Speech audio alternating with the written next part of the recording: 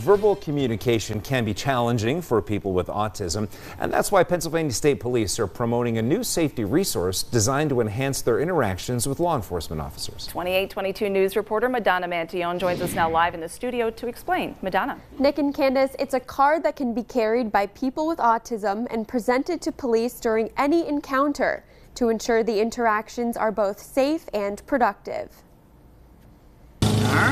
Jacob Williams is busy serving up lemonade and sweet treats at Parenting Autism United headquarters on Main Street in Dallas. The organization offers programming for people of all abilities to learn life skills and become integrated members of society. We try to do this for people with autism like me, as I am actually one of the volunteers here, so it's a very wonderful place.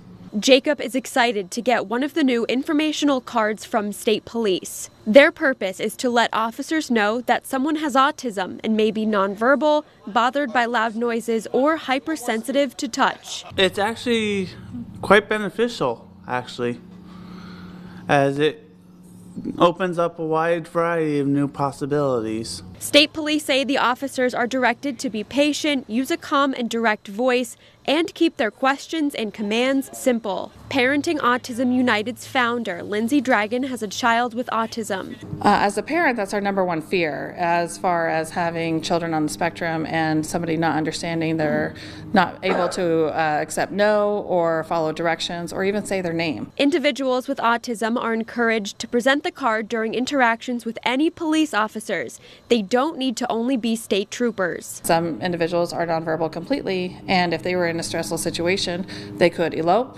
They don't understand how to stop, and so receiving medical attention is extremely difficult.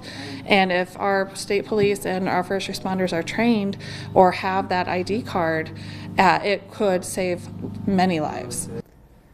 You can print the card from the Safety Resources page of the State Police website. Individuals can carry it in a wallet or save it on their phone. You can find a link on PAHomepage.com. Nick and Candace, back to you. A simple little card could save lives. Great story. Madonna, thanks.